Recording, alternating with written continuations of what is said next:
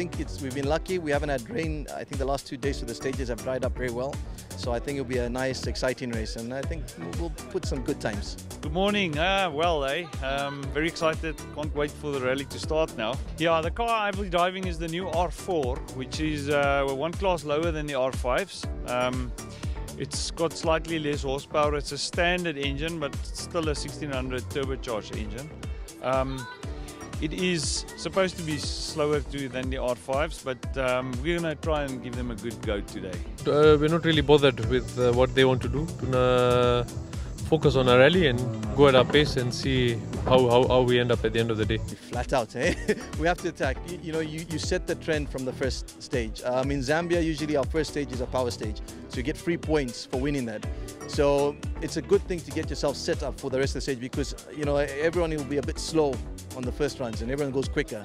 So you need to be quick on the first stage, and then hopefully that will set a trend, and then you manage the rest of the race as the day goes by. After shakedown jana kulikuwa kuna any technical faults ambazo umerekebisha, na this morning bana ilikuwa a bit slippery to spin off, but here we have to be careful. Trees, it's still wet. There's been a lot of rain in the past few days. Yeah, the problem is I only got to drive the car yesterday, so we on shakedown. I did drive it 5 or 6 times in the shakedown, so I'm quite happy, but I'll probably get better and better towards the end. So we'll do the first stage and see where we are, and then we'll plan the next strategy after that. Every rally for me is you come out to have fun. The results will come if you're having fun. If you put yourself under pressure, then you mess up. So look, you know what? It's great having Manve in front. We're chasing after him. Having the R4, knowing that he drives very quick in these stages, it makes you a little bit sharp and say, look, you don't want to get caught, because no driver wants to get caught in a stage. So it'll keep us sharp. But like I said, we've got a good car. It's well set up. We just have to drive and trust our notes, and I think our notes are looking very good. Well, this event is one of the longest events in the calendar for us. So it's not really a sprint race, it's an endurance race almost. So most definitely, the first couple stages you need to ease ourselves into the rally a little bit and make sure we don't make any mistakes. So I think our strategy will be just to build our pace, and after every stage maybe go a little bit quicker. But in saying that, the roads look really good. They've spent a lot of time on the roads. The roads have been graded and they look very fast. So there's going to be a lot of commitment out there from the driver and the navigator. Oh, I'm doing well. Beautiful weather. Woke up this morning to a nice view, so we're very happy that it didn't rain too much overnight. The stages will be great today. Yes, we are. We don't like these long holding areas where we have to wait for about an hour. It runs the butterflies up too much in the stomach, but yes, we're ready. We've got some guys from Africa. We've got Leroy Gomes in his brand new R5 and Manvia in his R5. So those cars are going to be up front, most certainly setting the pace. And then also we've got the brand new R4, which got flown in from Orica from France, and Hergen's driving the R4. I had the pleasure of driving it yesterday in shakedown. Fantastic motor car, really good to drive. So Hergen knows these roads very well, and he's one of the top drivers in South Africa. So I'm pretty sure he's going to give the R5s a run for the money. So yeah, we'll see. It's going to be an interesting event. mwanzo setlist ya kwanza ilikuwa wa 4 hivyo, nibadilisha kidogo strategy. Mwanzo nilikuwa nataka kwenda push from stage 1. Sasa hivi niko chini barabara, naangalia namna barabara ilivyo tukavyoanza, namna gani sema mazo nzuri, we push to the maximum. Naam, tumeweza kusikiliza madereva kile ambacho wameweza kuzungumza na kwenye opening ceremony pale, na hapa tuko katika stage 1, stage ya kilomita 16. Magari yatakuja, yatapanga hapa, yataanza stage hiyo. Sasa mimi sitaki kuongea zaidi. It's all time.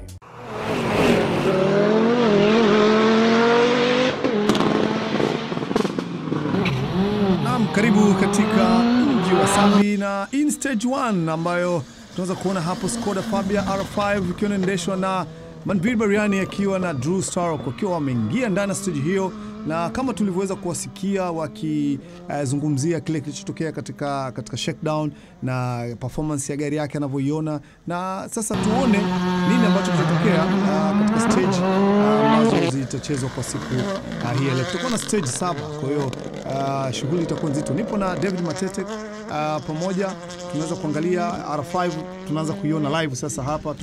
tumezoea wengi hawajaiona, lakini sasa tunaiangalia moja kwa moja kutokea hapa sana. Yes, ni kweli tunaangalia moja kwa moja kutokea hapa Mpumalanga na tuko live kweli, na jinsi tunavyoona kwa mara ya kwanza kabisa gari ambayo inazinduliwa hapa, ingawa haijatengenezwa hapa, lakini ni kwamba hii gari itakuja itafanywa hapa, kila kitu hapa.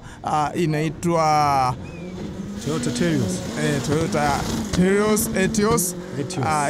Hili ni wanasema ni ina R4 kit, kwa hiyo ni tutaona terrain yake, na tutaona performance yake itakuwaje, na itakuwa burudani kwa kweli, maana Manville yuko hapa, Leroy Gomes yuko hapa, Guy Botelli yupo hapa, na champion wa hapa pia Feken yuko hapa, basi itakuwa burudani zaidi. Ismail Sheikh Mohamed yuko hapo. Kwa ni burudani tu. Tunaweza tukaangalia hizo ni VW Polo zikiwa nyingi za kutosha. Kwa kweli nimeona VW hizo Polo zikiwa za kutosha kabisa kwenye R2. Yes, kuna R2 nyingi sana hapa, na zinawapa ile motivation kwa wao kufanya vizuri, kwa sababu ndio ni gari ambazo ziko cheap kuziafford na cheap pia kuzimaintain, na inakuwa rahisi pia kwa kushindana. Kwa hiyo ni advantage nzuri sana, na tunaweza kuona wanaenjoy wenyewe, kwa sababu hii ndio circuit yao, ndio mipango yao ambayo inaendelea. Stage ya kilomita 16 ambapo tunaweza tukashuhudia magari yakiwa yanaondoka. Huyo ni gari nambari 4 ikiwa inaendeshwa na dereva anaitwa Cortez, hii kutoka Rally Technic. Rally Technic, director bosi mwenyewe anaendesha. Ni Mazda na nafikiri ina outing pia nzuri, kwa sababu mwaka jana ilipata shida kidogo, iliungua kabisa. Yaani walikuwa wanaizindua ikaja ikashika moto kabisa ikaisha, lakini naona this time around wamejipanga na wanafanya vizuri. Wacha tuone time zake zitakuwaje. Kiukweli kuna gari nyingi, kuna R2 nyingi, kuna Polo nyingi. VW wanafanya vizuri sana hapa. Ukijaribu kusikia milio ya hizo gari kama hizo VW, unaweza kuiona power yake ilivyo. Haina take off, ni nyuki. Lakini ukishaweka moja, ukiweka ya pili, unaweza ukaikuta iko mbele kabisa. Ukishapata pick, yes, kama tunamuona hapa ni champion huyu wa mwaka jana, Guy Botelli, anaenda vizuri kabisa akiwa na R2.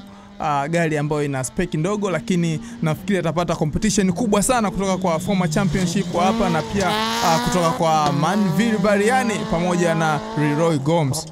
Wewe champion, unaiangaliaje hii competition?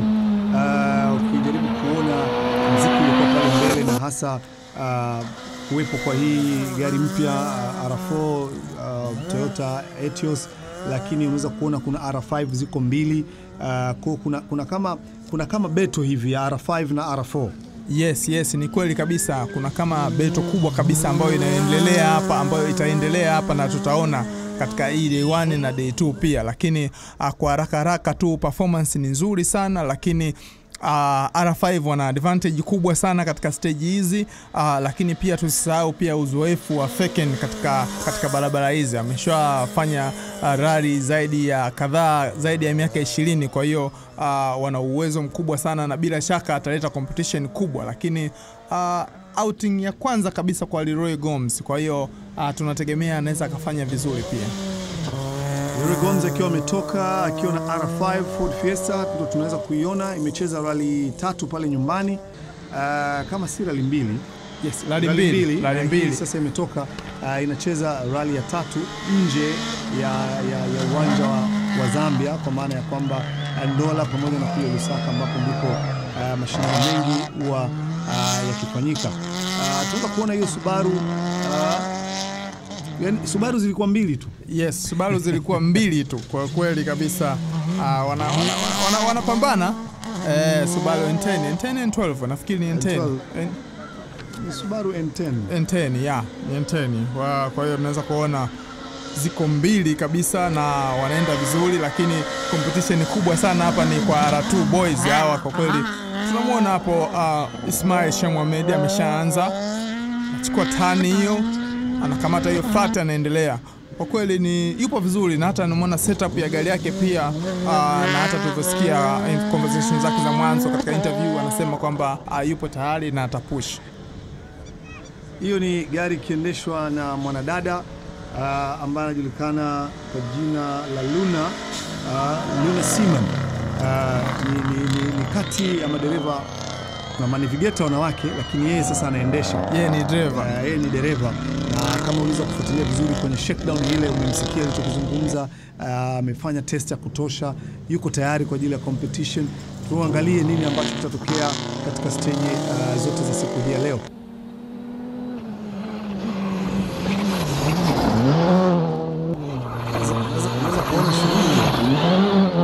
Unaweza kuona advantage ya kigali kidogo na turn kama hizo anachukua. Kwa kweli competition ni ngumu, kwa hiyo inabidi apush kwa kweli. Kwa nyuma kuna watu karibia 3 wenye nguvu kabisa.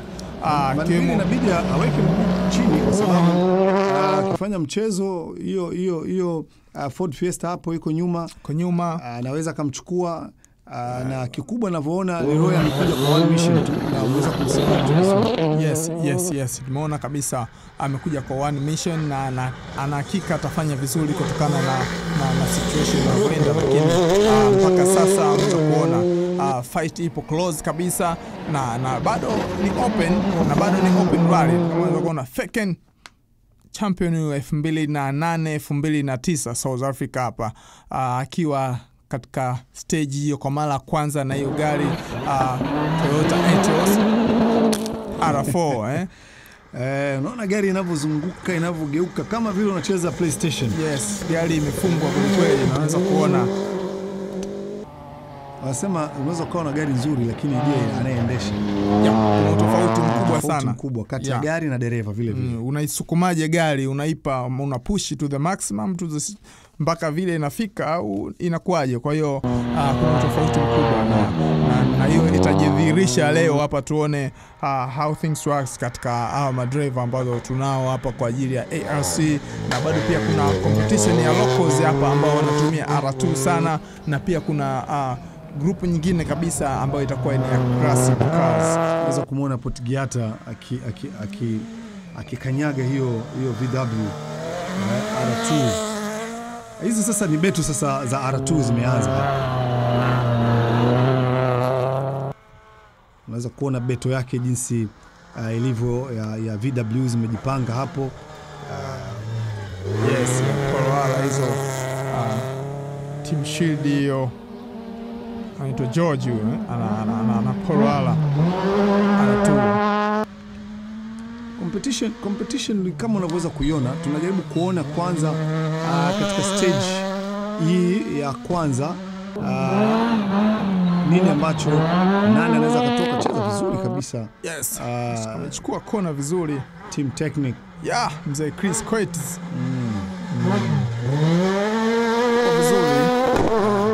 Vizuri anajaribu kufanya vile vitu ambavyo vinatakiwa.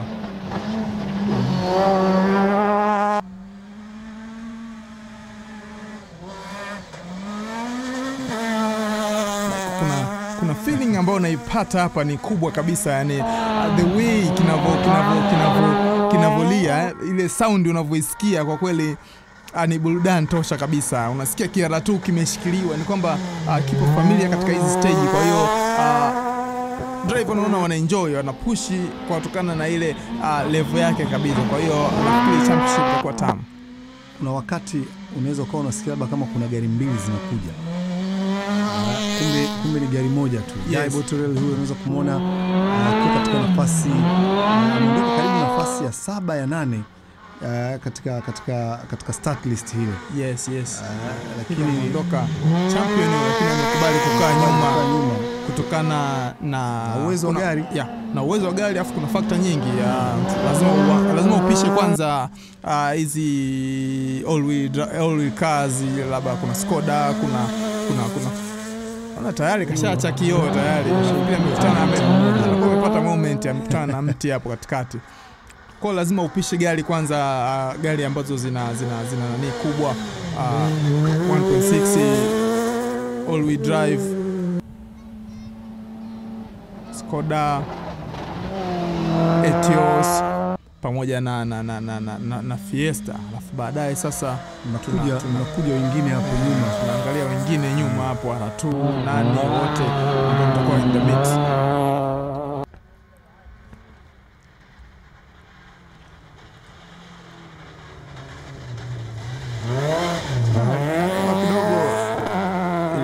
imebadilika kidogo, lakini naona sasa hivi imesha balance na hata drivers wanapata rhythm nzuri kabisa. Subaru ya kwanza kabisa, na hapa tuna Subaru 2 N10 2. Tuna Subaru 2 tu hapa.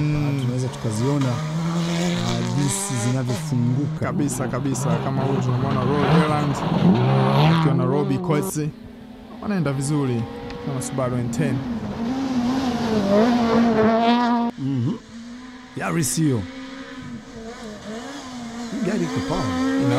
Inaweza nafikiri tu ni driver mwenyewe anakuwa makini zaidi kuhakikisha kwamba afanye mistake na anaenda fast zaidi, lakini as far as tunaweza kuona katika rally iliyopita alipata stage 2 alichukua na ameanza ku catch up. Unajua hii ameshapinduka nayo mara 2.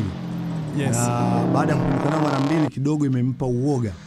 Kwa amevyoanza msimu ameanza ku catch up. Gari huwa inamsumbuaga katika day 1, lakini day 2 anajitahidi kuja kukava, anamaliza vizuri. Kwa hiyo ameanza kurudisha ile confidence.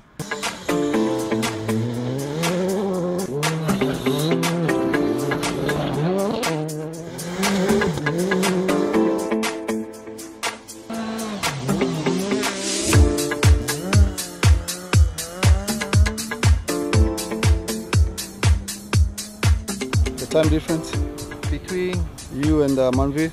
I'm not too sure. I think we took him on the first stage. I think we were fast on the first stage, but I'm not too sure what the times were. It might have been 10 seconds.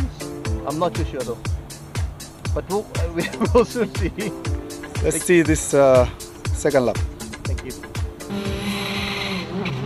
Tuende tukaangalie mzunguko mwingine, stage ni ile. Tutaona time zitakavyokuwa, tutakompare na time ambazo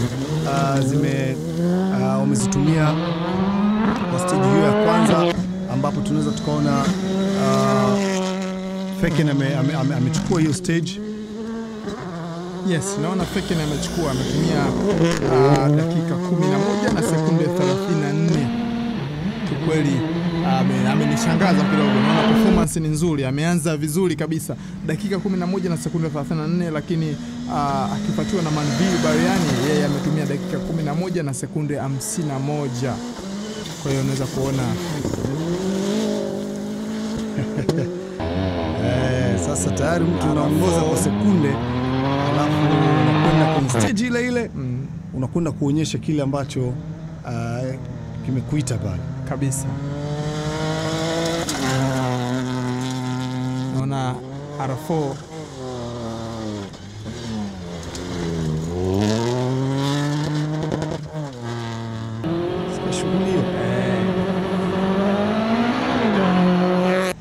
yani hizi gari bwana, jinsi zinavyoondoka unaweza kuona kama vile umesinzia.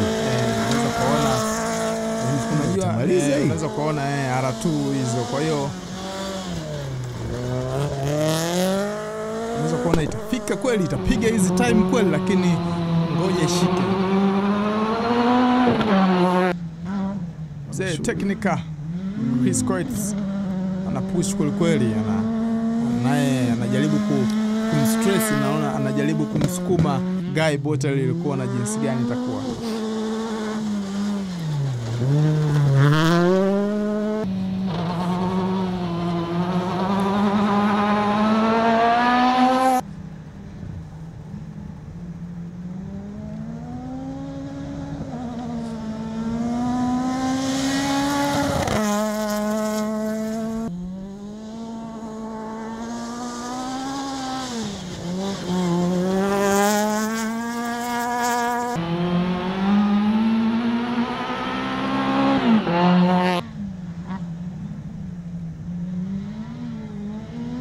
Hiyo gari mimi naona kama naionea. Yaani ameshikilia kweli. Kama umemsikia alichosema kwenye shakedown tu imebidi washushe mzigo. Yes. Badilisha engine.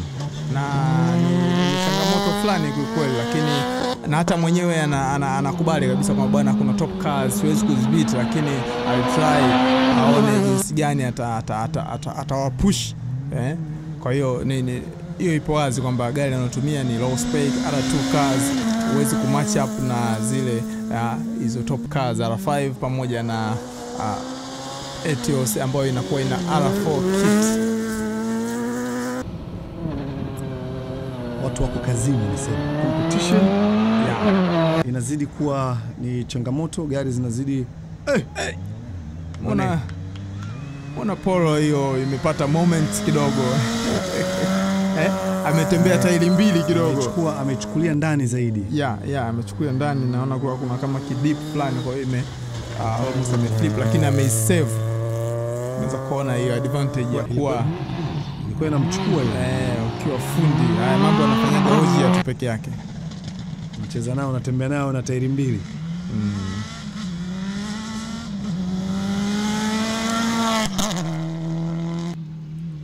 Subaru Impreza hiyo. Vizuri kabisa. Ameitupa vizuri kabisa. Ametupa vumbi. Nasema.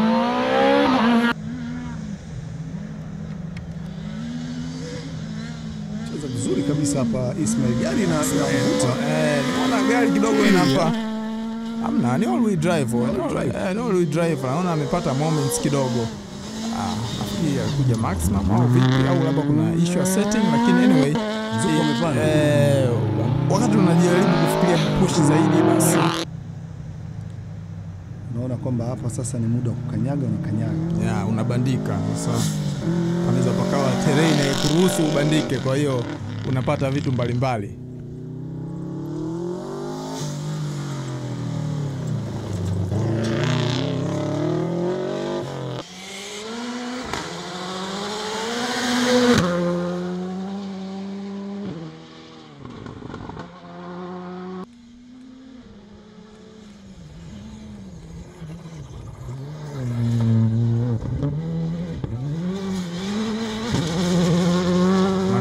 Anajaribu keep it clean, lakini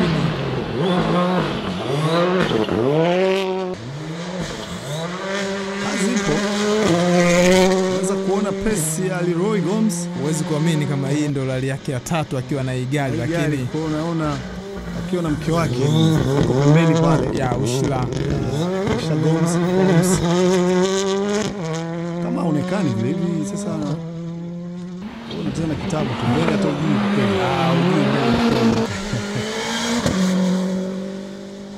naweza kuona R4 ikijaribu kutengeneza pesi. Yani unajua hapa kinachotaka kuonekana ni kwamba R4 is better than R5. Yes, hicho ndo kikubwa ambacho kinajaribu kuonekana hapa, kwa sababu mpaka hii gari imeletwa hapa kwa sababu kuna Rally Technica wanataka kutengeneza R4 kit hapa. Ina maana wanachukua shell katika manufacturer mwingine, alafu wanakuja wanaweka kit ya Oreca. Kwa hiyo kusudi gari ionekane na perform, kusudi gari iuzike inabidi ionekane na perform. Kwa hiyo ndo maana amekodisha huyu driver professional kabisa. Alishaikuwepo kwenye timu ya VW, ashakuwepo kwenye timu ya Ford South Africa, kashaikuwa bingwa mara 2 mfululizo pale South Africa akiwa na manufacturer team. Kwa hiyo unaweza kuona jinsi gani mtu amepewa mtu sahihi kusudi kuonyesha uwezo wa gari na kwa nini hii gari inatakiwa ije Afrika na kwa nini izalishwe itengenezewe hapa. Ina maana kwamba terrain hapa na ina speed na unaweza ukashindana na mtu mwingine yeyote kama Manville au Leroy Gomes au Guy Bottle. Kwa hiyo ni gari ambayo ni ya budget nafuu kulingana na zile R5.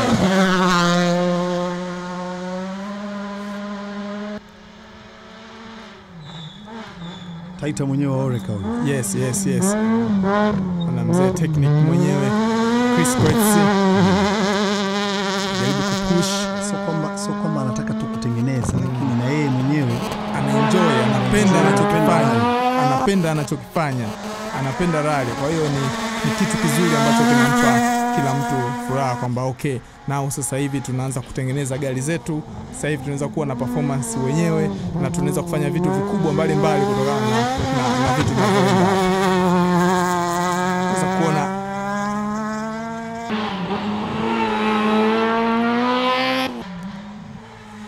Guy Bottle champion 18 yupo kwenye pressure kweli kwa sababu ana pressure ya watu wa mbele, presha ya watu wa nyuma pia.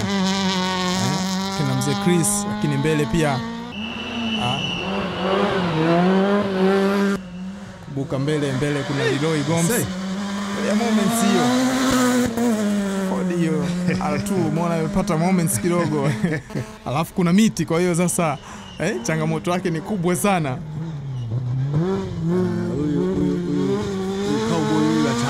Tayari ameshaacha kioo mapema kabisa kwenye section ya kwanza nafikiri.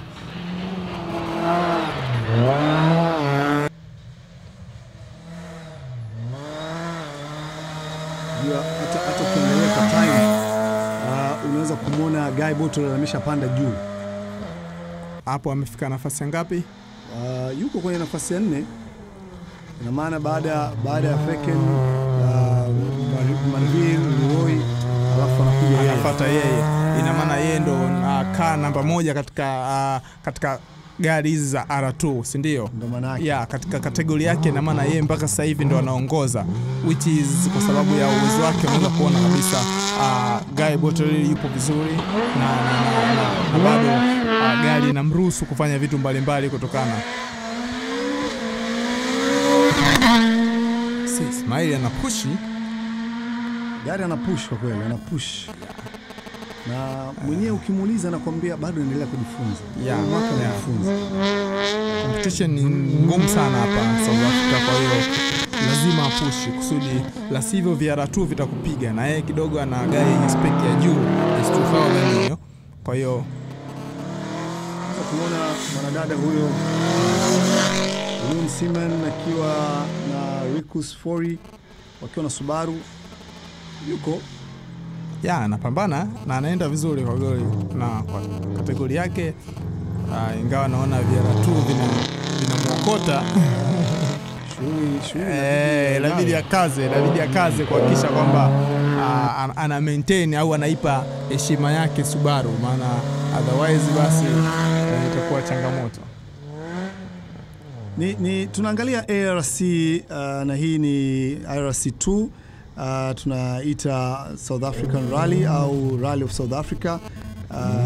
Lock Rally inafanyika huku kwenye mji wa Sabi, Mpumalanga huko nje ya mji kabisa, sehemu ambayo kwa kweli unaweza ukashangaa ni miti tu kama vile huko Mafinga vile kabisa. Ile eneo ni remote area kama unaweza kuona hapo.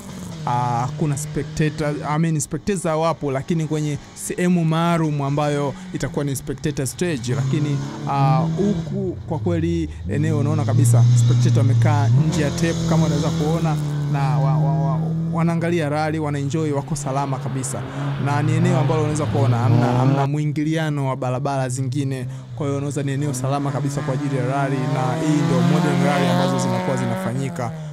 Watu wanakuwa wanaenjoy, kuna usalama mkubwa sana katika kushindana. Kwa kweli kwenye swala la usalama wamezingatia sana, na kumbuka kwamba delegates ya FIA sehemu kubwa wako hapa. Nimeona kuna Jerome. Kwa ni event ambayo kwa kweli ina ushindani mkubwa.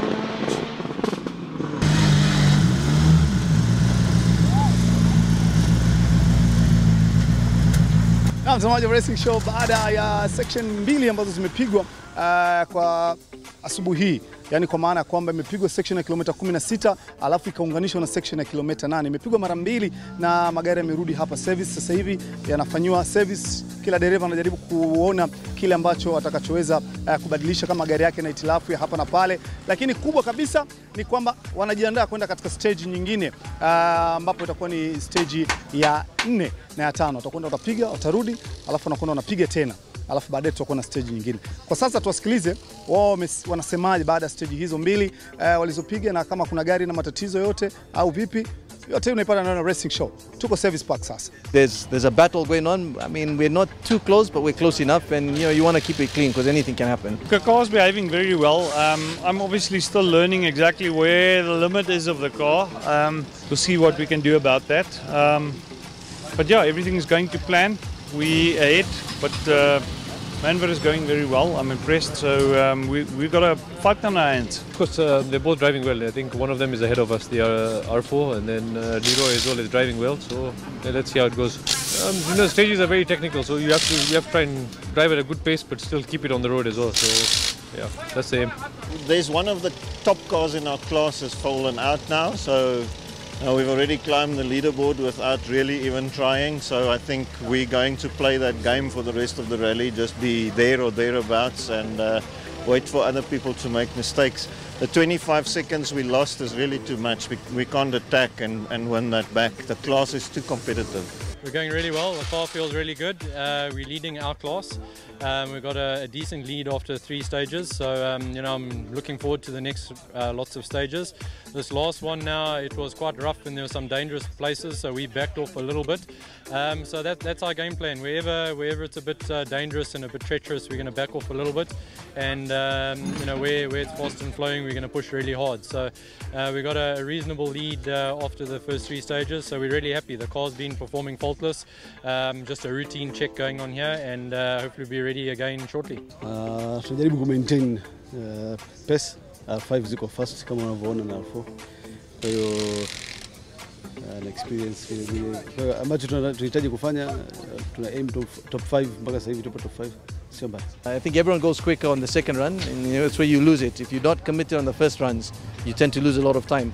So we have to just try and keep it clean, keep the car on the road, and just be more committed to our notes, because our notes are good, just need to be committed.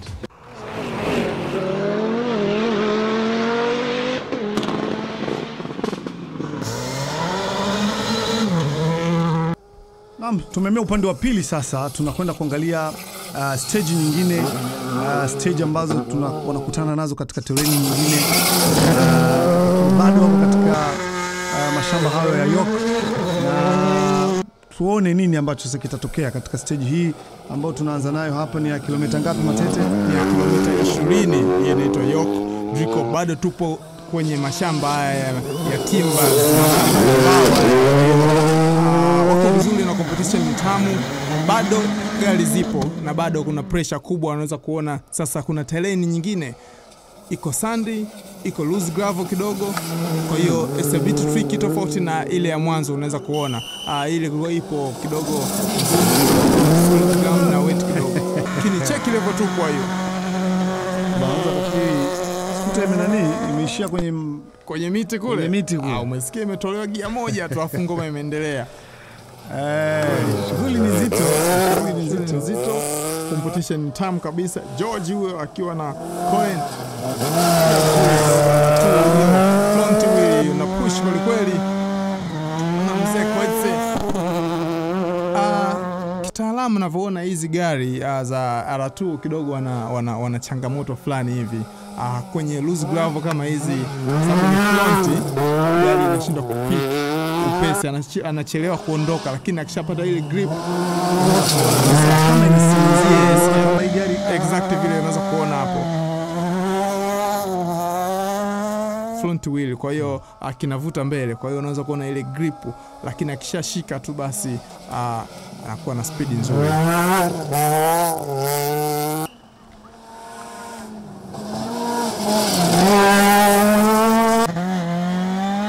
Guy Bottery anaanza vizuri kabisa hapo, yupo katika hii stage.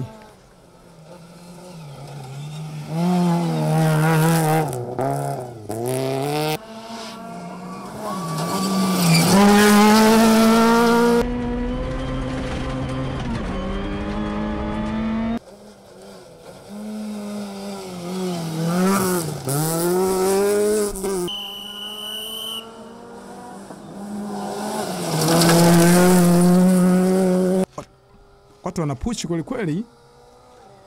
Mpaka stage ile ya 4 umemaliza. Yes. Tunaweza tukaona Feken akiwa anaongoza, akiwa ametumia dakika 34 na sekunde 27, wakati Manveer akiwa ametumia dakika 34 sekunde 51, tofauti ya sekunde 23. Yes, unaweza kuona tofauti ya sekunde 23, na maana kwa maana hiyo Hagen Feken sekunde 23, wakati Gomes yeye akiwa ametumia dakika 35 sekunde 18. Kwa unaweza kuona gap ya kwake hapo ni kama sekunde 51.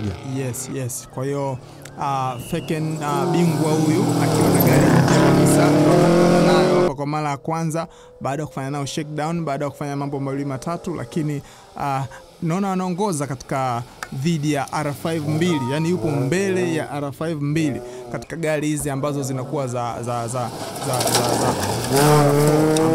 Etios R4 kit, lakini tunaweza kuona utofauti ule uliopo baina ya Manville akiwa pamoja na Leroy Gomes.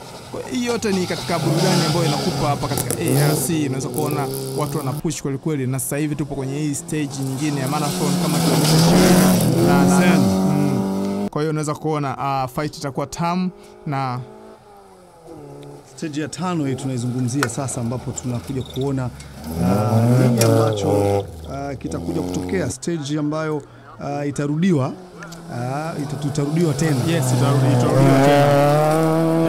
tena hii stage. Kwa hiyo unaweza kuona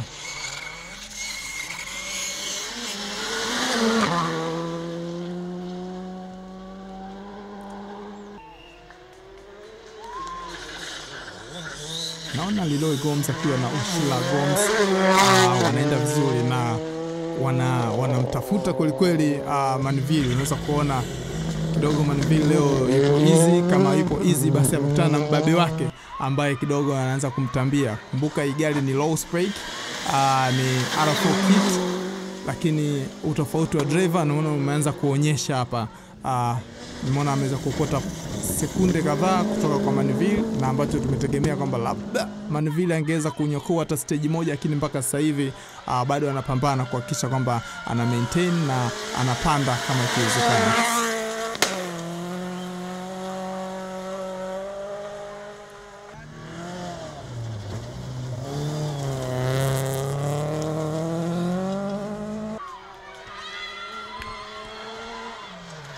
Chris Koitze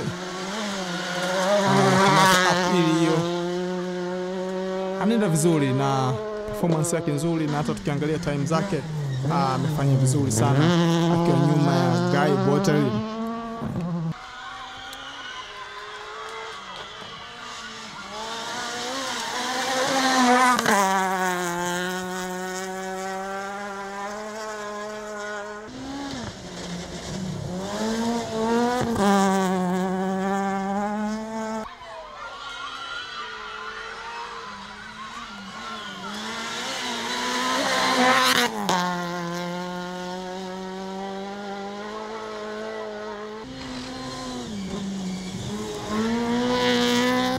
Anapiga Scandinavian freak hapo.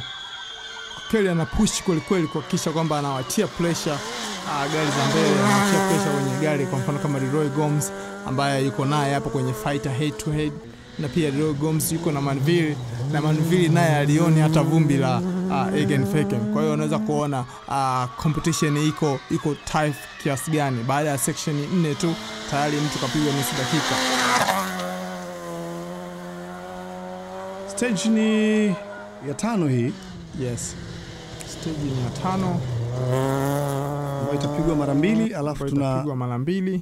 Tunakwenda pale town pale, tunapiga super special stage. Tunaenda Sabi pale, Sabi town 1 and 2 kama kilomita 1.29. Kwa hiyo unaweza kuona kama uja gain time hapa, basi ujue pale uweze kupata chochote, kwa sababu ni kilomita 1.29. Umempiga mtu basi sekunde 1 au 2, which is ambayo kwa mtu ambaye amepigwa dakika 27 basi ni changamoto, lakini all in all kwamba bado they keep it steady, na tunaweza kuona bado performance. Unaona Leroy Gomes hizo line anazochukua line vizuri, yani ametulia pia kwenye flying finish hapo. Unaweza kuona amemaliza vizuri. Egan Feken naye yuko nyuma, naye anakwenda. Tuone naye anamalizaje. Hii gari bana iko on fire. Kwa mfano kama hichi ndio kipimo kwamba hii gari ina ubora, basi nafikiri waanze kuiconsider. Anaingia kwenye flying finish, pita kwenye beam pale. Acha tuendelee kuona je itatoboa mpaka mwisho, maana sio kwa mapigo haya. Inaweza hiyo take off yake, kwa sababu unaweza kuangalia ya tu ile rhythm yake na time ambayo anaongoza, unaweza sasa ukapata picha. Kwa hiyo tuone katika mzunguko utakaorudiwa. Na mwenyewe anasema kwamba bado hana confidence, yani bado anaangalia, anazidi kuisoma gari. Sasa kama anazidi kuisoma alafu bana okota stage times, Chris Koitse mzee technical, unaona kuja maximum kweli, anaelekea kwenye flying finish. Yes, naona Mazda 2 hiyo vizuri sana. Mazda R2, Mazda 2 naona iko vizuri, anazidi kupush na nafikiri na enjoy kweli, maana fly hapo kwenye flying finish.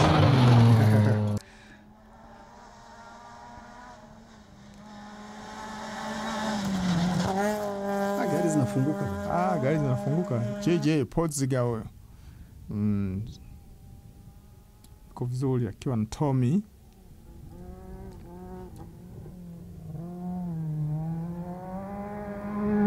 Unajua na vile kuna miti mingi, kwa hiyo gari unaweza kuwa unaisikia kama nilikwambia, alafu ukawa unafikiri kuna gari nyingine, lakini ni same car, ni gari hiyo inazunguka tu kwenye miti hapo. Kwenye miti hapo ni msitu wa miti huo. Wakati inazunguka shamba la miti, bado mlio umebaki nyuma.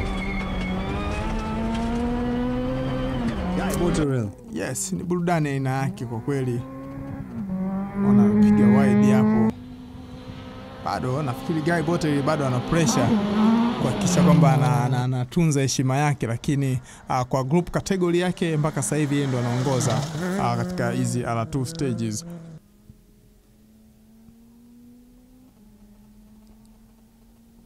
Au ni wakina Van Wyck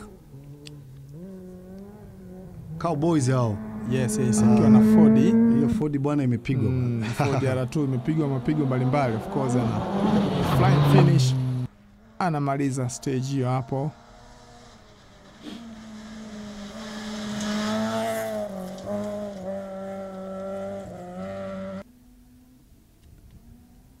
Unajua ile Subaru ime nani bwana? Ime roll.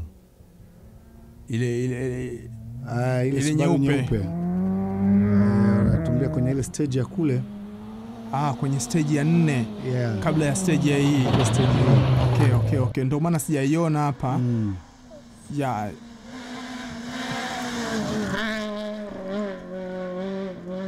Tupenyezea kwamba imeanguka. Basi naona the crew there. Okay, basi ni wacha tuendelee kuona. Itakuwa imebakia Subaru moja tu, ile njano ya Luna. Naona naye bado anaendelea kupambana. Naam, Ismail Sheikh Mohamed akiwa kwenye flying finish nayo hiyo.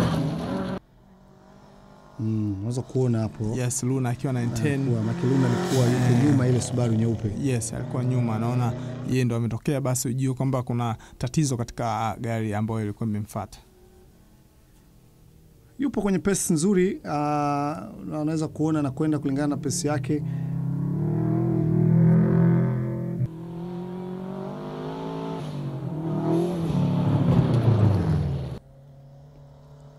Tunamaliza sasa na hizo. Tunamalizia na Krask Datsun SS. Alafu tunakuja kurudia tena hii stage. Kabisa. Stage ya 5. Etienne huyu akiwa na Raj. Wako vizuri kwa kweli, wanazidi kumaintain. Wapo katika competition yao ya watu wa Krask. Unaweza kuona tuwili inavyopigwa inatupwa na inatupika kweli kweli yani. Ni vitu mbalimbali. Anamalizia flying finish hapo.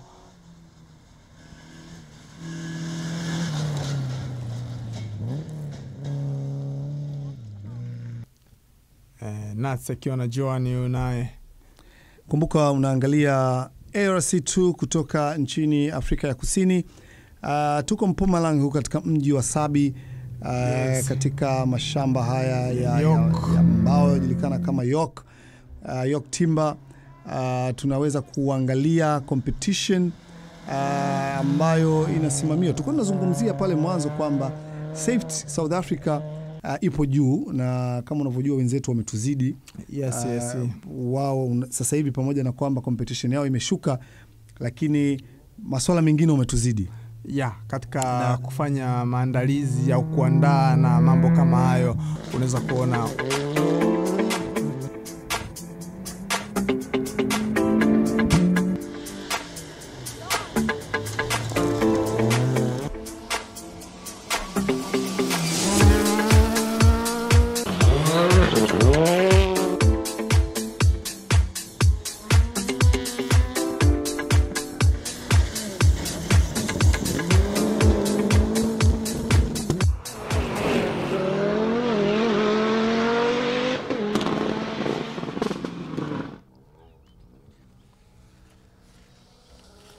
tupo tunaendelea, tumerudi tena katika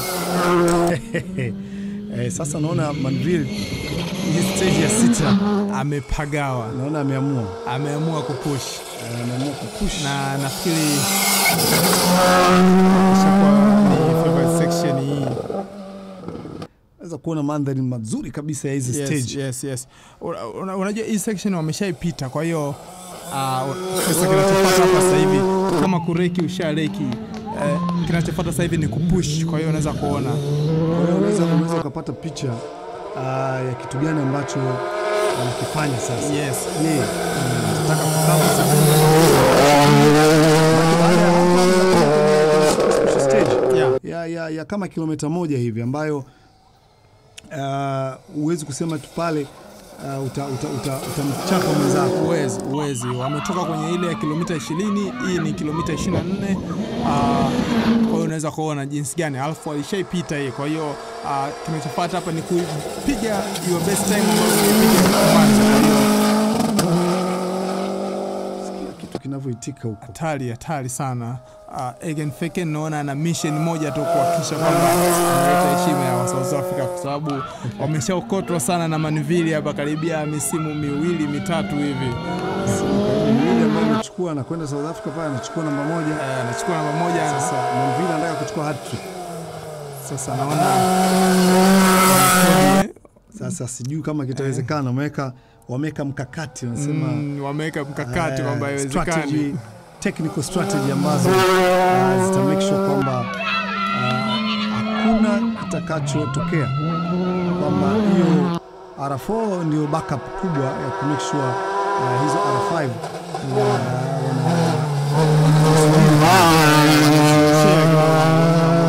sisi tunaweza, lakini malegend walikuwa wamepumzika tu. Sasa tumeamua kumwamsha mmoja tu aje kuonyesha jinsi gani sisi tunaposhika gari katika hizo stages za Timbers. Yoku Rally Timbers.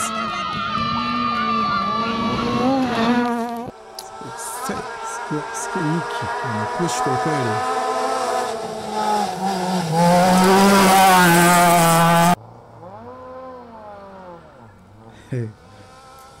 Hebu tuwape watazamaji mlio kidogo.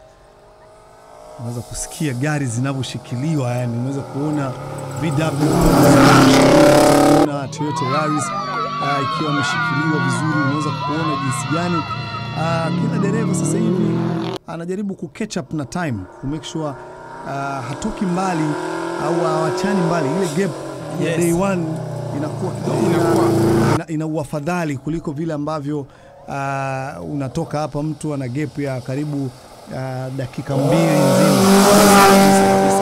Kwa hiyo kuna nani kubwa sana, kuna kasi, kuna pressure kubwa sana kwamba kila mtu kwanza lazima ubiti your best time yako ambao umeipiga, na kingine pia lazima uhakikishe kwamba unapata time nzuri. Kama mtu wa mbele yako yuko karibu, basi hakikisha kwamba unampiga au unapiga time yake. Ni kama unaweza kuona Egan Feken katika ile time ya mwanzo kabisa alitumia dakika 1 na sekunde 21. Lakini hapa sasa hivi katika hii section time yake imeshaingia hapa, ametumia dakika 10 na sekunde 24.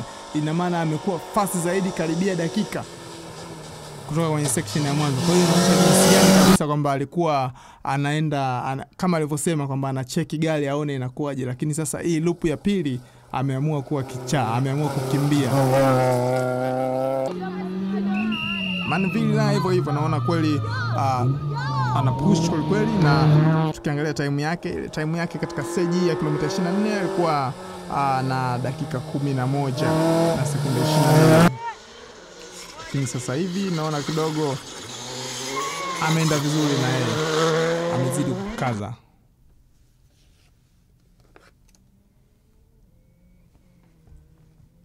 Yani muda unavyozidi kwenda na ndivyo competition inavyozidi kuwa ngumu au kuwa nzuri zaidi. Yes. Yani ushindani unazidi kuwa mkali. Kila dereva unaweza kumuona Manville yuko under pressure.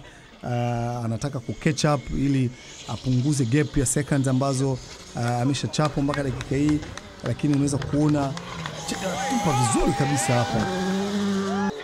Na unajua Manville ana kila sababu, kwa sababu Navigator man anacheza naye, kashacheza naye mwaka wa 3 sasa. Yes, yupo naye. Kwa hiyo unaweza kuona wana rhythm mzuri na wamesha kuja hapa Sabi karibia mara 3 kama sikosei. Ni mara ya 3 sasa. Yes.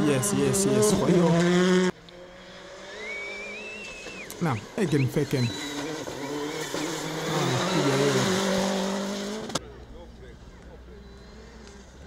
kweli wana push kweli kuhakikisha kwamba wanapata best time katika hii, kuhakikisha kwamba anakisha na anachukua hii stage tena kama alizochukua katika hizo stage 4 ambazo zimepita. Wacha tuende kuona time yake mpaka mwisho itafikaje, lakini pressure ni kubwa kutoka kwenye group hizi za R2, pia kutoka kwa Guy Botterill akiwa pamoja na JJ, wengine Chris Koitze, Jono Van Wyk na wengine, lakini all in all kwamba okay, sasa hivi tunaenda kwenye super special, lakini lazima waipige hii kuona jinsi gani wana perform.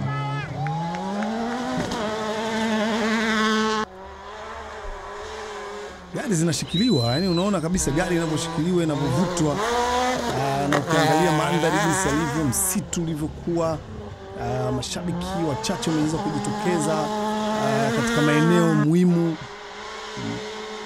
Unaweza kuona kabisa watu wamejikatika kamera, unaweza kuona hapo jinsi zipo sehemu zote, lakini amna spectators ambao wako lose, wote wapo kwenye tape kama unaweza kuona. Kwa hiyo ninaona jinsi gani swala la safety wamelizingatia, na jinsi gani kuona kwamba spectators nao wana obey au wanashirikiana vyema na waandaaji wa mashindano kuhakikisha kwamba wanafanya haya mchezo huu wa rally unakuwa salama.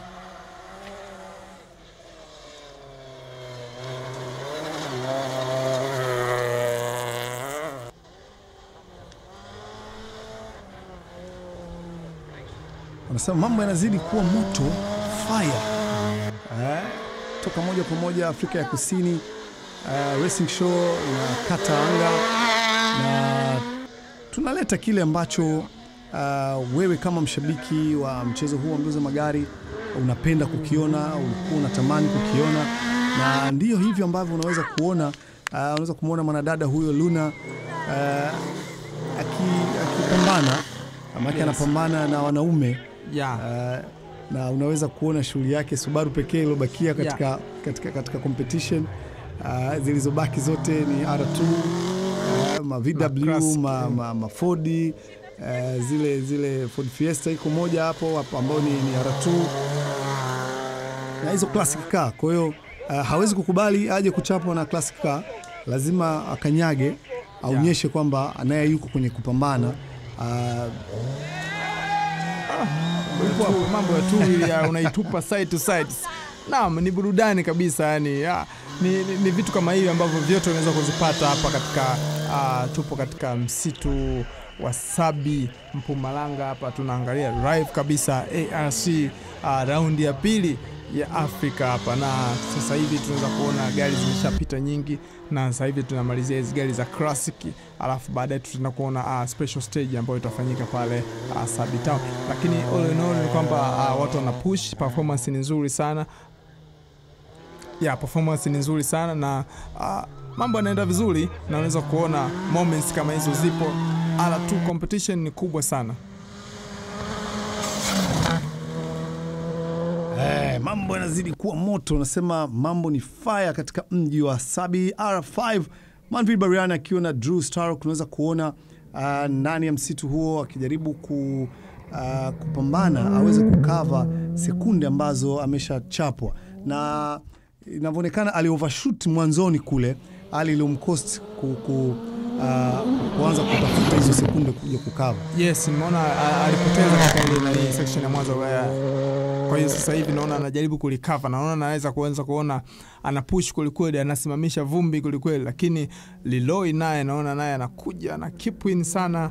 Wacha tuendelee kuona, lakini anajitahidi kikweli, anajitahidi, na kuna makosa hapa na pale, lakini anaendelea vizuri, kwa sababu kama hii ni rally yake ya 3 na hii gari, basi lazima tumpe respect yake. Maliza hapo. Yes. Lakini ataendelea kuongoza ndani ya stage hii? Tunajaribu kuona nini ambacho atatupa matokeo gani. Yes, wacha tuendelee kuona. Ataendelea kuongoza? Atakuwa amepigwa na Leroy au amepigwa na Manville? Ama Manville amejaribu kupambana kuona jinsi gani kwamba anaweza ameweza kukava time. Yes. Tutaona kwa time.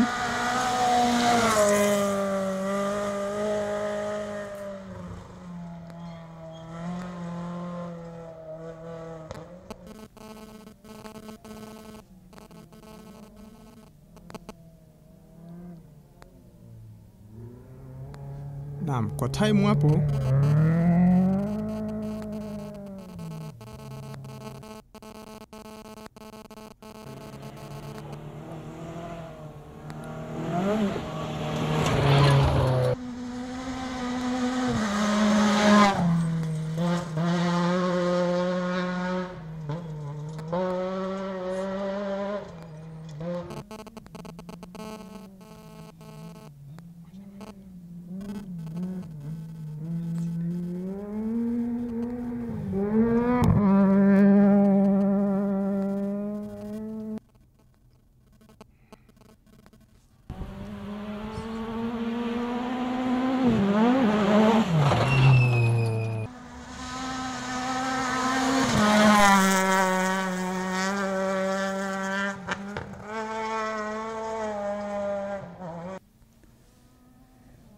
unaweza kuangalia na kusikia milio ya engine ya magari tofauti, na unapata picha kama kwenye NRC yetu pale Tanzania. Gari hizi zinashuka kama mbili tu zije kutupa joto kidogo, zije kutubadilisha. Tumeshazoea milio mbalimbali ya Boxer ya Evo, zije kuleta ujoto kidogo hapa, zije kuonyesha kwamba jinsi gani tuone gari kama hizi zinaweza zikashikwa katika low spec. Unaweza kuwa na gari ya kama hiyo, lakini pia ukafanya vizuri na ukaenjoy rally yako, na hata ukachukua kikombe. Lakini tunaweza kuona vitu kama hivi ndo tunavihitaji. Tunajaribu kuona okay, R4 imekuja hapo, wacha tuone labda kuna watu wataweka mzigo. Huwezi jua kwa sababu ndio imekuja, na wanasema kwamba gharama zake zitakuwa ni nafuu zaidi, kwa sababu manufacture itakuwa ni Afrika. Na spares zitakuwa zikipatikana kwa urahisi. Kwa tuone nini ambacho kitajiri katika siku za usoni. Lakini kwa sasa tuangalie, je, itatoboa? Itamaliza? Hicho ndo kikubwa. Hicho ndo ambacho tunaangalia. Amepewa driver mzuri, professional driver, tuone je atatupa feedback, yani kwamba gari ni aje, ina uwezo au ni takataka au ni mzigo. Kwa hiyo wacha tuone, lakini Hyundai ya kwanza i20 inaanza kutengenezwa sasa hivi South Africa hapa, na bila shaka itakuwa tayari kabla ya msimu huu. Kwa hiyo tunakuwa tuna gari zetu wenyewe kutoka South Africa. Unaweza kuona hiyo yote karibu kukupa wewe burudani, mpenda rally. Lakini pia nafikiri pia inawezekana ikawa na nafasi kama Kenya watapata nafasi ya kufanya WRC 2020. Inawezekana kuna madereva watakuja kutoka Europe na watakuwa wanahitaji magari ya kutumia. Of course kuja kuna gari mpaka huku, wengine watakuwa ni shida, lakini mtu anafika huku anakuja kuhaya kaa. Kabisa. Kwa privateer kuja kutoa gari kutoka Ulaya mpaka hapa, basi itakuwa ni changamoto, lakini anaweza akasogeza gari ambayo ipo labda South Africa, ipo gari ipo Tanzania, ipo gari ipo somewhere hapo, basi inakuwa rahisi zaidi. Kwa hiyo unaweza kuona kwa hizo gari lazima ziwe tayari. Kwa lazima watatengeneza gari 2-3 ili kama dereva anakuja anataka kuhaya, basi anaweka mzigo mezani, analetewa gari na service crew anapewa. Kabisa, unapewa kabisa, mna calculate. Wewe unakuja wewe na navigator wako tu. Wewe na navigator wako na rally suit yako. Kila kitu unapata hapa. Kwa hiyo amepiga heavy landing pale.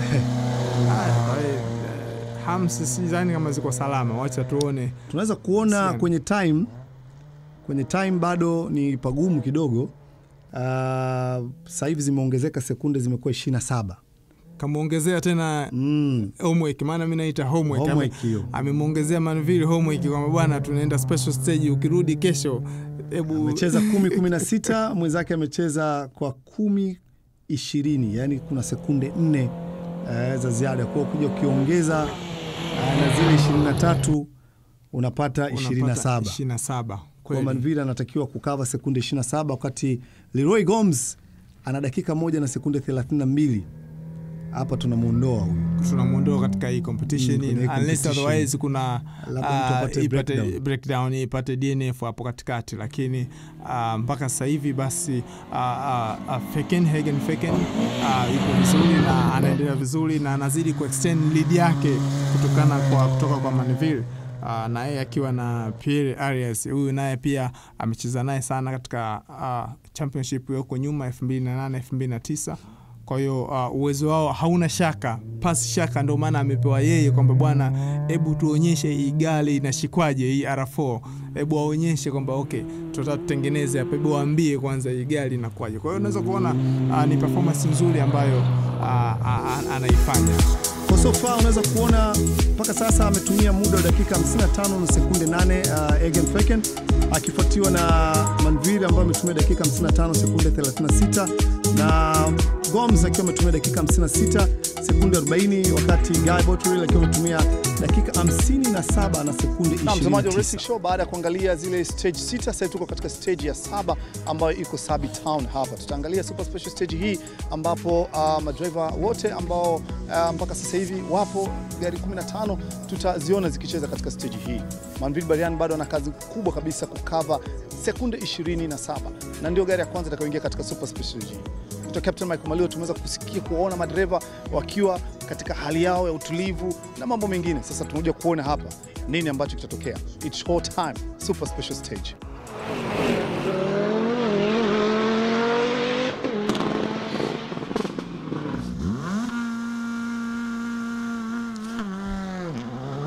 Giza limeshatanda sasa. Night stage. Na hapo sio kwamba ni usiku sana, ni saa 12 tu. Ni saa 12 hiyo.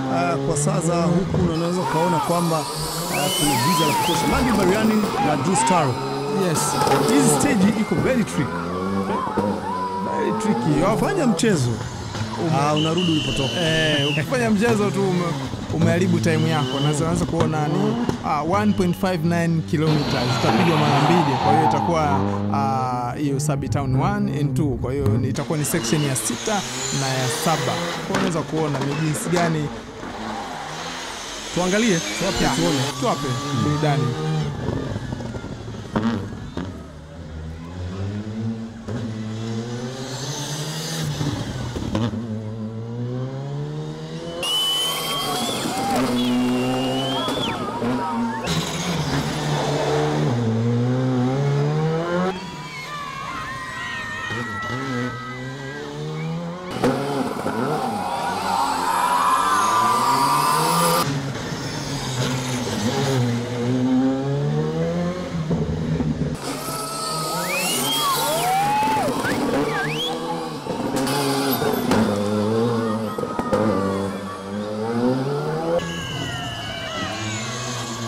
Anamaliza raundi yake nyingine ya mwisho hiyo.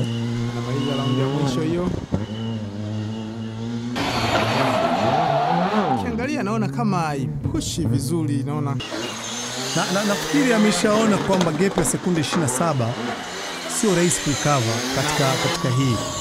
Na hapo uweze kufanya chochote katika hiyo circuit ya 1.5 kilomita. Kumbuka kwamba kuna kagiza tayari, unatumia light tu na ziko very tricky. Kesho pia ni siku.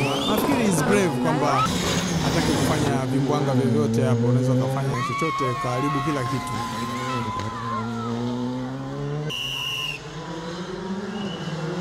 Kwenda kumaliza. Naam. Yeye amekwisha maliza. Tuone sasa gari inayofuata. Leroy Gomes akiwa na Ushio Gomes.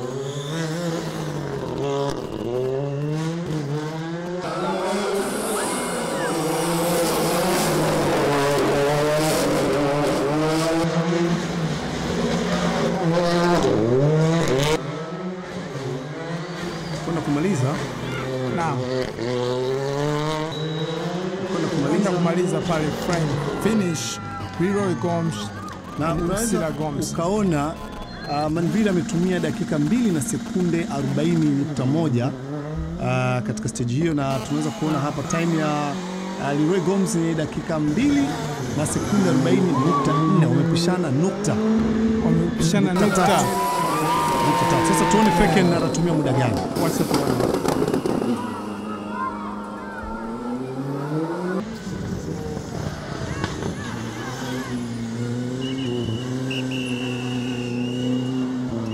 Yuko easy sana. Naona yuko easy, nafikiri labda kwa sababu ana comfortable lead.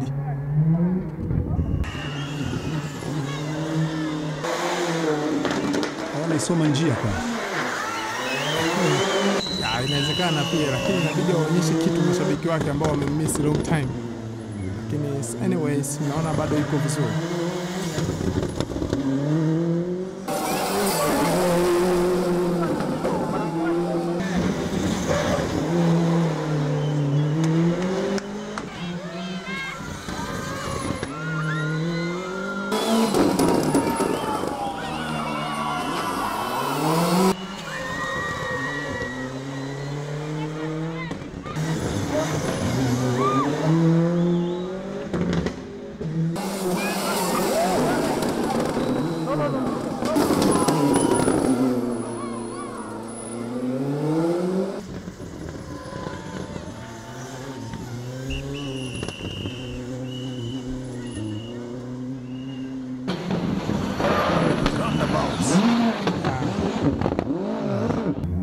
Kidogo nimkatai, amefanya mistake kidogo. Bugi sana, yani ya kucheza vile ambavyo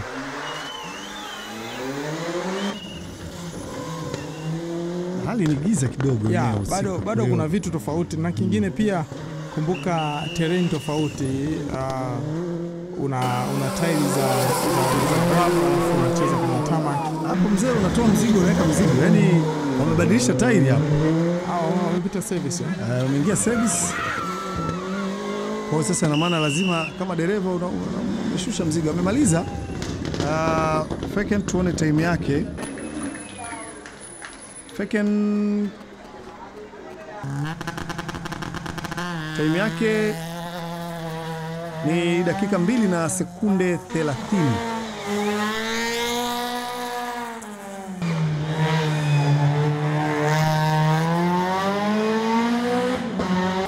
Guy Botteri yupo kwenye stage. Wacha tuone. Gari unaweza kuona tu yuko on fire. Anatupa. Fikiri na yeye mwili wake ule ulivyo lightweight, kwa hiyo amebalance vizuri na gari.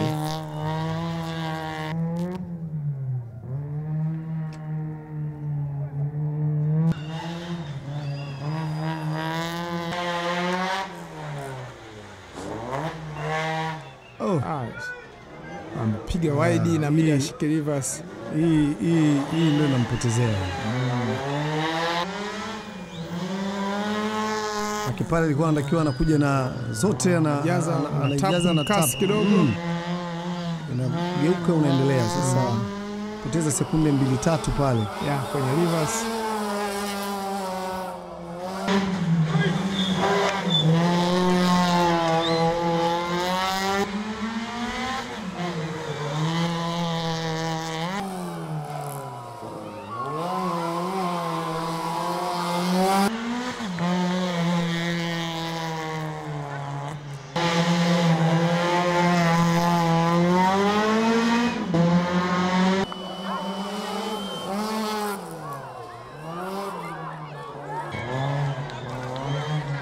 Kasi yake iko vizuri.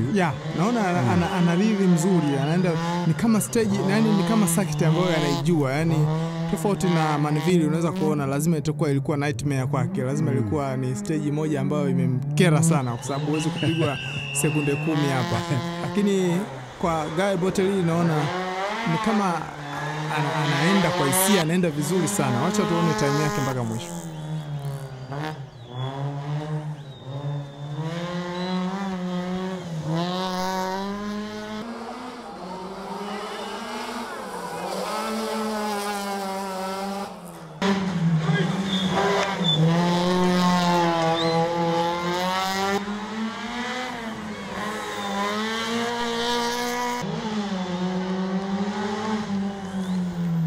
Maliza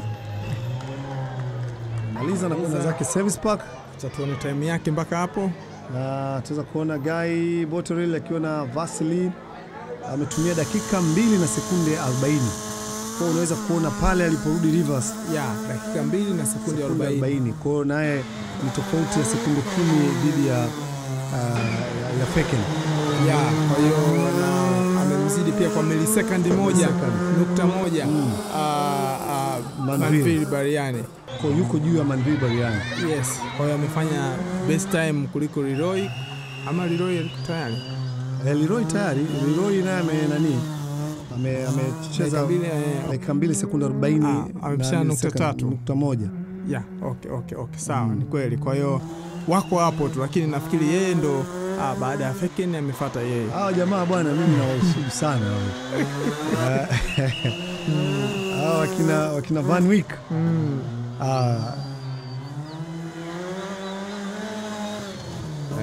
John Van Wyk akiwa na Barry White.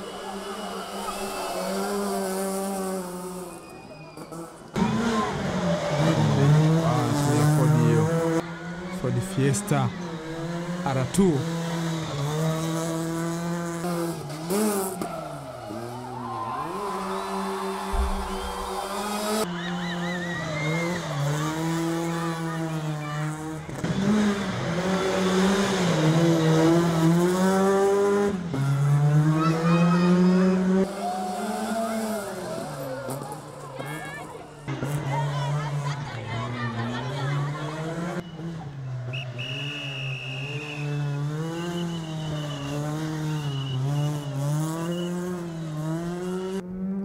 Kwa jinsi anavyokwenda sioni kama, yani unaweza ukashangaa anamchapa hata Feken. Naona yani kwa yuko kwenye rhythm nzuri, kwa pace nzuri. Naona anaondoka na mapipa. Swaz nini? Swaz Cowboys. Swaz Cowboys wala. Stage naona wanataka kuiokota hiyo, wanapush kweli. Acha tuone time yao mpaka mwisho itakuwaje, lakini unaona kwenye hizi split basi wanaenda vizuri.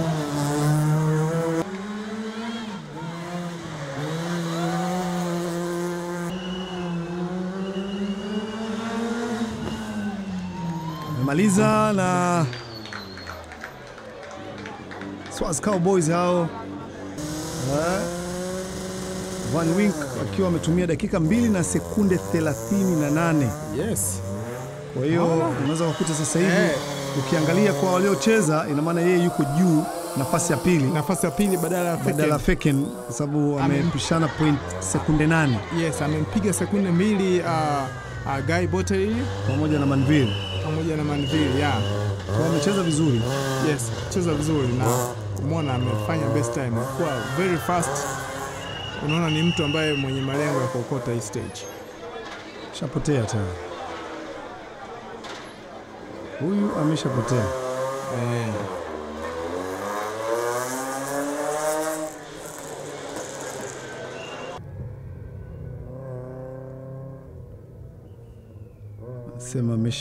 Wanasema ukishapotea basi tuliza kichwa, usichanganyikiwe ukapotea zaidi. Cheza concentration kabisa.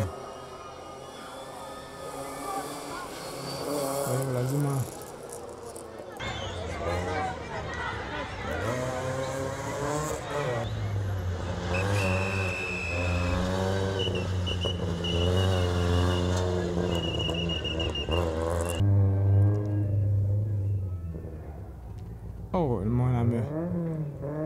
anazidi kuendelea kupotea. Mwana ametaka kupotea kabisa. Alitaka kwenda kwenye flying finish kule, wamemwambia bado. Sasa alikuwa sijui anaingiaje kwenye make unatakiwa yani ile flying finish yeye alikuwa anapita kwa nyuma.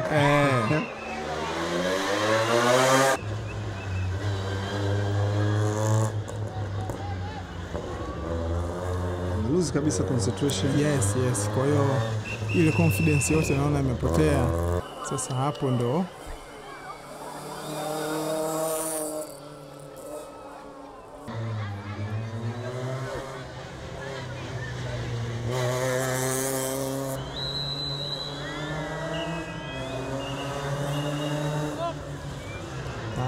ameelekea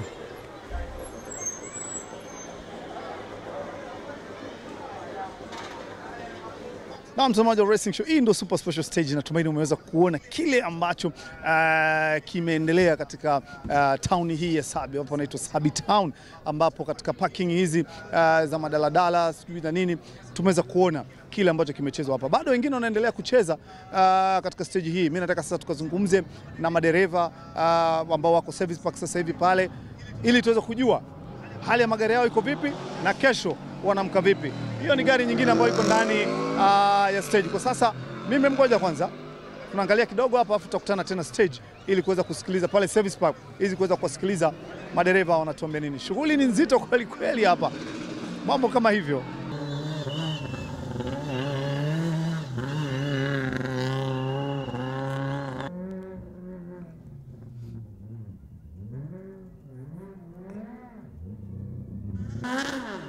Vipi naona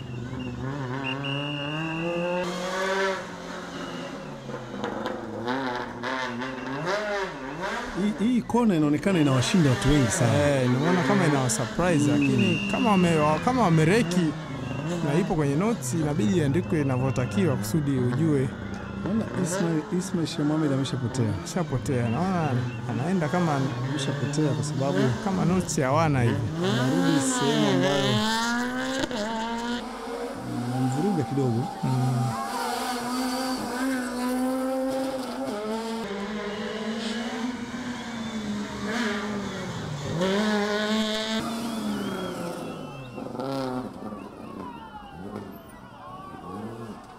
Kona imekuwa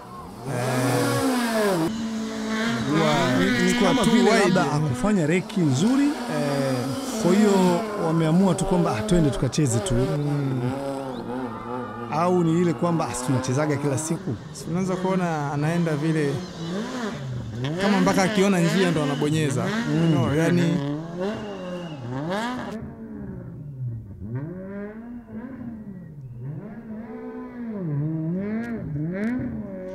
unaweza kuona hata kwenye kona hizo tani kidogo zinakuwa zinampa changamoto.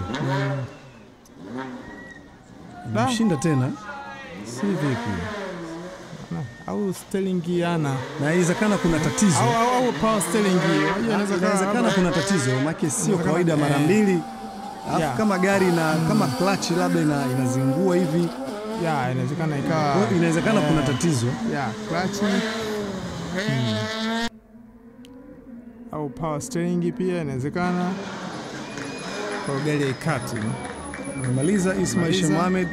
Tuangalie time yake, amekuwa mbali sana, dakika 3 sekunde 17.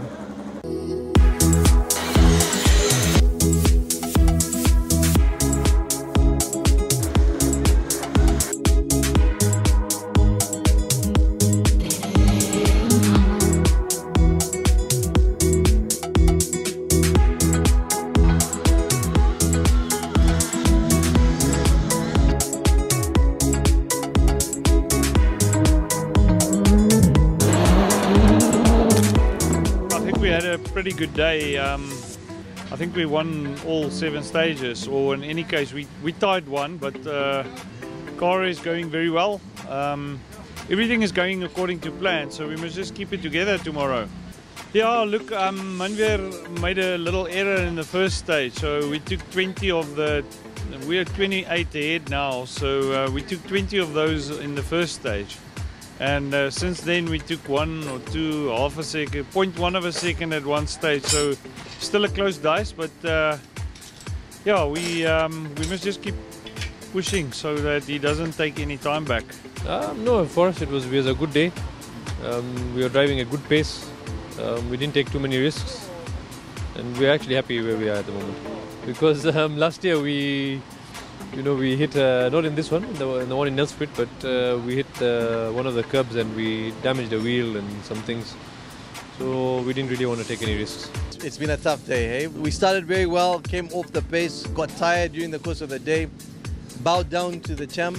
It's like, okay, we have a long way to go to match the pace, but look, we had a good day, kept it clean, kept it on the road. It was tough, so now we sit in 3rd overall and just hoping that we can manage that and just go for 3rd, because the guys in front of us are just they're drivers. they drive very well. You know, being 4th overall is not a bad thing behind the 4-wheel drive cars. So we're quite happy with today's performance. We're just going to try and keep it clean tomorrow. You know, tomorrow's stages are preferred to today's stages. So yeah, we're looking forward to the stages tomorrow. I like them, and just try and keep the momentum forward for tomorrow. Nilikuwa na tatizo la mapping kwenye throttle mpaka ni clutch ni throttle, lakini nikaona sio tatizo kubwa, ni kwenye kuondoka tu. Sikufikiria kama itakuwa tatizo kwenye hairpins, kwa sababu kwenye hairpins inabidi ni clutch at the same time ni super special stage. Sikutegemea wala sikufikiria kama itakuwa na hilo tatizo. Nilikuwa naona tatizo kwenye kuondoka peke yake, naweka full throttle naondoka, lakini kuja kupata tatizo kuja kwenye super special ndio kuja kugundua bado na tatizo hilo, kuja kuniathiri kama sekunde 20 na kitu. Lakini uzuri wa super special imeshapita na siku imeshapita, kesho siku nyingine. Strategy for tomorrow is, look, we're not far enough ahead to relax, so we're going to keep doing what we did today. Just go flat out, yeah. Naam, we call it a day. Ni siku ilikuwa ni ndefu kweli kweli. Tuko na stage 7 kwa siku ya leo, na stage ya mwisho ndo kama hiyo ambayo imemalizika hapo katika town ya Sabi, na tumerudi hapa Service Park kwa ajili ya kuzungumza na madereva, na tumeweza kusikia kile ambacho madereva wamekizungumza hapa. Kila mmoja technical fault ambao ameweza kuipata ameweza kufix, na tayari gari nyingine zinaondoka kuelekea Parc Fermé kwa ajili ya siku ya kesho. Ilikuwa ni siku ndefu sana, na tukiweza kushuhudia kwamba Feken anaongoza kwa dakika 57 sekunde 38.9 akiwa amemchapa Manvir Bariani kwa sekunde 37, akifuatiwa Manvir ambaye yupo nyuma na nafasi ya 3 akiwa amechukua Leroy Gomes. Nafasi ya 4 imekwenda kwa Guy Botterill, na nafasi ya 5 ikiwa imekwenda kwa Van Wyk. Ni shughuli pevu. Kesho au day 2 kuna siku nyingine ngumu zaidi. Yote hii unaipata ndani ya Racing Show. Mimi naitwa Captain Mike Malue kutoka katika Service Park hapa maeneo ya Sabi Mpumalanga. Ni hatari tu. Unaweza kuona magari yako service hapa yanamalizika. Magari mengine tayari yameshaondoka kwenda Parc Fermé. Na sisi wacha tukapumzike. Ni siku ndefu kweli kweli. Ciao.